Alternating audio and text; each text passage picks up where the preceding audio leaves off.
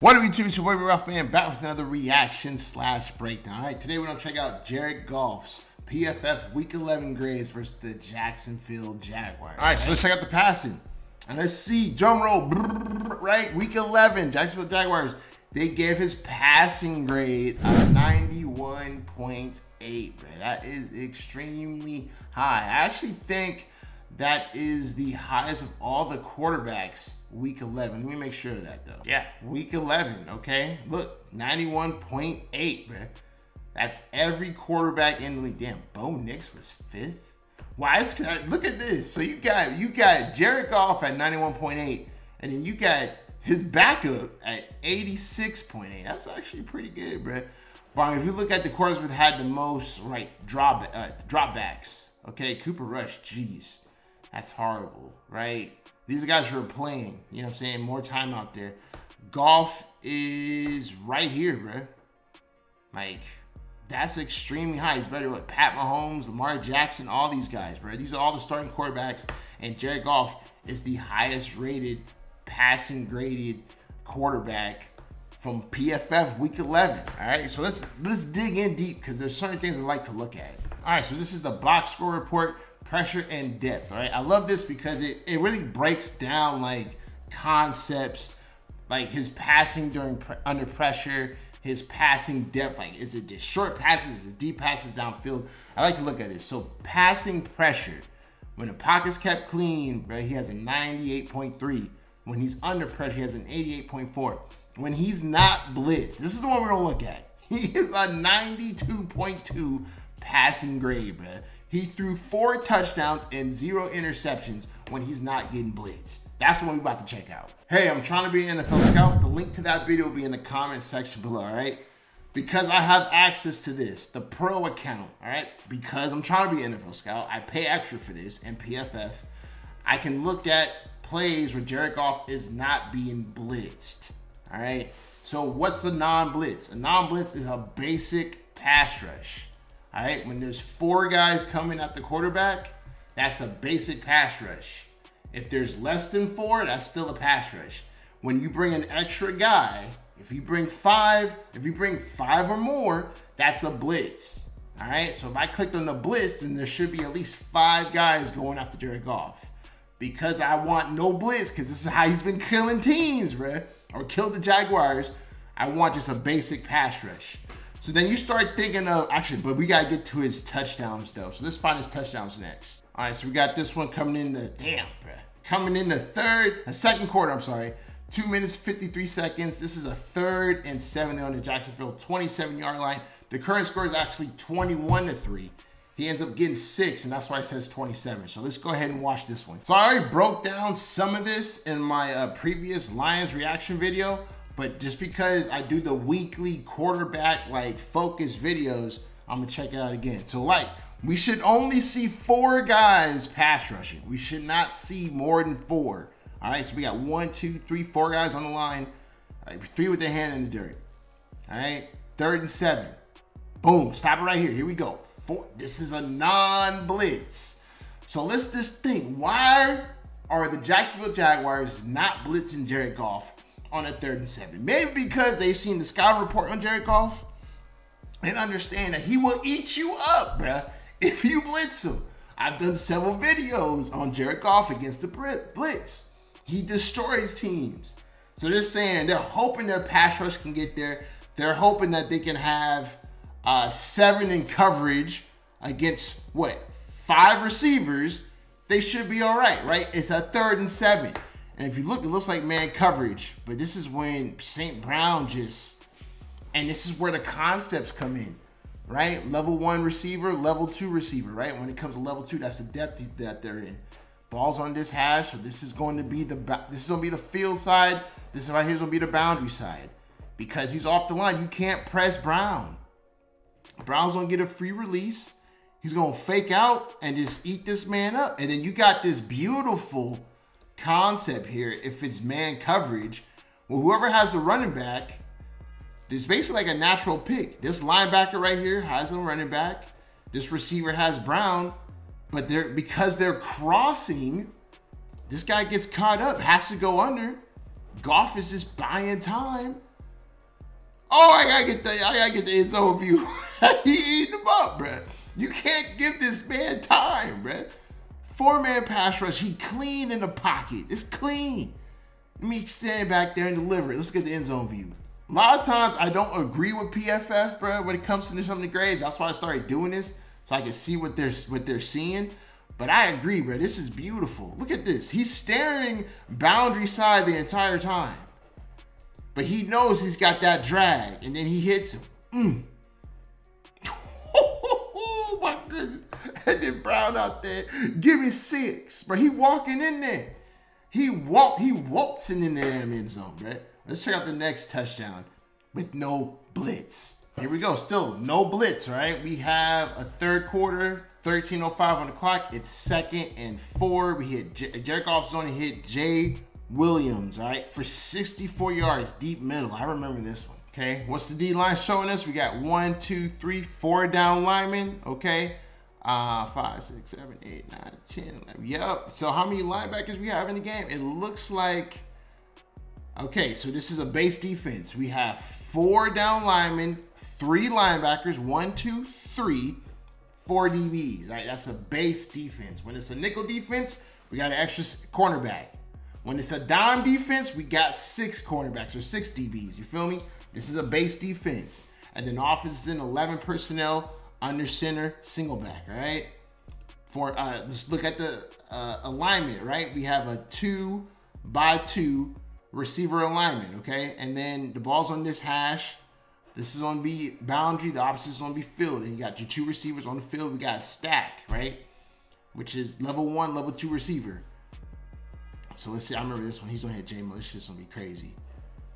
No blitz, right? Nah, there's no blitz. It's tough fighting. It's 2nd and 4. This is the stress that the damn Detroit Lions put on teams. Should we blitz them? Or if you blitz them, what are you most likely blitzing? A linebacker. You got to worry about their tight ends. So they just bring 4. Play action, boom, right? We got 7 in coverage, right? Damn, bro. It's just, when you just really start thinking of all of it, it's like, man, so you got this linebacker on J-Mo. You know that's a wrap all day. Jared Goff steps up in the pocket and delivers a freaking strike, man. But you know what? I got to see his footwork. Goodness gracious. I mean, that's just... let's look at the end zone view. All right, so let's look at his drop. Hopefully I can see his feet. Probably actually I can't. Not this angle. Okay, we got 1, 2, 3, 4, 5. Boom, ball should be out here. All right, that's his drop. The ball should be out, okay? So what Goff is really good at, he's tall, he has great presence. If he sees a blitz, he knows to get it out quicker. If he doesn't see a blitz, then he knows to stay calm, stay comfortable. My drop is done, but I can hit deeper routes if I don't feel a blitz coming. And this is a deep-ass throw, bruh. He steps up, and this is at least 20 to 30 yards air, right? And the rest is just yak. Let's get to the next one. I agree with you, PFF. The man balled out, bro. And then he out there hitting a Marshawn Lynch on him, bro. I love J-Mo. All right, so this is going to be the last one, supposedly, all right, that has no blitz. But if you notice, Jared Goff actually threw 4 touchdowns this game, all right? Under the no blitz category when it comes to my NFL Pro account, with the no blitz being highlighted and me just checking out the touchdowns that were thrown, there's only 3 that they have highlighted here. It doesn't have his 4th one, all right? And this is where we start getting to like overlap in 2 different companies doing things. And that's what football is, bro. There's so many different people doing things and setting things up that it's not all accurate. And that's where kind of like I come in, kind of like just fish it out and fix it. Because it says not blitzed. He threw 4 touchdowns. All right, he didn't throw a total of 8 touchdowns. He has 3 touchdowns thrown when it's a clean pocket, 1 under pressure. It says 4 not blitzed, but that's not exactly how it works. So we don't check out the 3rd one he threw to the tight end. All right, let's check it out. All right, you don't have to get too technical or detailed with it. It's just something I like to do and see. So look, all right, there's 5 on the line, but we don't get 4. We got Brown in motion. I love this play, by the way. Boom, we get our 4-man pass rush. All right, Goff sees it. He's calm. He's collected. He set them up on this one so bad, bro. This was cold, homie. And then he actually added a pump fake in there, came back to the field side, and his tight end is wide open. I mean, you can't give this man time. And that's why I feel like the Detroit Lions, man, is just, they're taking a whole nother step, going a whole nother level. I can't wait to see a team that's like, you know what, we're going to bring a blitz, bro. That's the style of play. We got to get him out the pocket. He's so good at his reads, and this is where the prototypical quarterback comes from, the tall, big-armed quarterbacks. If you bring blitzes, bro, he's tall enough to see all that. So he's going to understand when there's a blitz coming, that receiver in that area should be open. So we got Goff. Actually, let's see. He's in shotgun. Shotgun he already has, and this is a good place to be in if someone is to bring a blitz. Shotgun, because you already have, you're 5 yards off the line versus being under center. Right? You're 5 yards off the line, get the ball. But let's see what kind of drop this is. 1, 2, boom. 2-step drop. Ball should be out. Right? But he's not feeling any pressure. He's like, I'm good. Let me look boundary side first. Let me do a little pump fake. Right? My O-line's holding up. Let me go back to the field side. My tight end's open. Let me throw that strike. Highest rated PFF quarterback, week 11. Hey, if you guys are liking this, please put tape don't lie. The tape don't lie lets me know you guys like this kind of content, and I'll keep making it. I love doing it, right? So I gotta look into it. I gotta find the 4th touchdown and see how it was classified. So under the NFL Pro account, this was a touchdown pass that was under a blitz. All right. PFF, on the other hand, says that Goff didn't throw any touchdowns when blitzed. All right. So they got a different definition of what a blitz is. And maybe that's the issue. There's no like universal term. There's no universal definition. My universal definition, if I look it up on Google, all right, so we look up the difference between pass rush versus blitz. A pass rush refers to the general action of defensive players attempting to pressure the quarterback by rushing towards him, all right, typically involving the defensive line, while a blitz is a specific defensive strategy where a team sends a significant higher number of defenders, often including linebackers, DBs, to aggressively attack the quarterback, creating more immediate pressure, but potentially leaving fewer defenders in coverage, right? And if you look at the standard, right here, okay? Typical pass rush usually involves only the defensive lineman rushing the passer. So that's how I was taught it, bro, all right? When you have a base defense is 4 down linemen, 3 linebackers. 4 down line. If you bring 1 extra guy, that's more than 4. That's 5. That's the blitz. That's how I look at it. All right. Boy, I love geeking over this. Y'all don't know how much you're helping me with like my homework and studying how to be a scout. Right? Like I'm loving this because this is the stuff that I have to explain. You feel me? So let's see. We have currently 1, 2, 3, 4 down linemen. I consider these guys down linemen because their hands are in the dirt. We have 1 guy standing up. He can either pass rush or he can play coverage. Actually, or he can blitz. Let's see what he does. If he's, this has got to be 5. Boom, bro. 1, 2, 3, 4, 5. There are 5 guys attempting to get after the quarterback. And Jared Goff lights him up, bro. Lights him up. It's good to see that because now I know kind of like how the NFL Pro sets it up and I know how PFF sets it up. And there's a little difference. I think PFF is considering a linebacker possibly bringing the heat.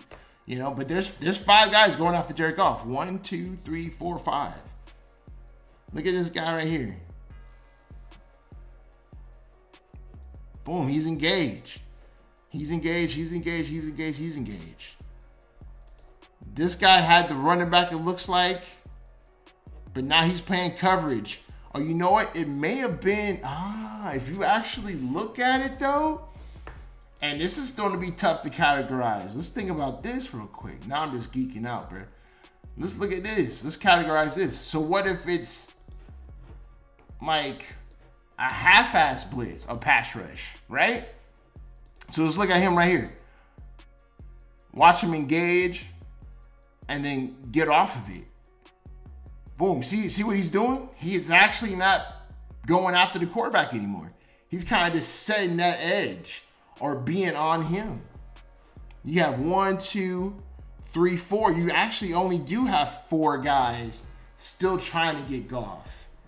Wow. But they put this one under blitz. All right. This some shit. This some shit. But overall, I do agree with the grade. Or I do like the grade of a 91.8. All right. And bruh, he's 29 attempts, 24 completions, 82%, 412 yards. He was averaging 14.2 yards per attempt, 4 touchdowns. Yeah. Let me know y'all thoughts. I'll see you in my next video. I'm out. Deuces.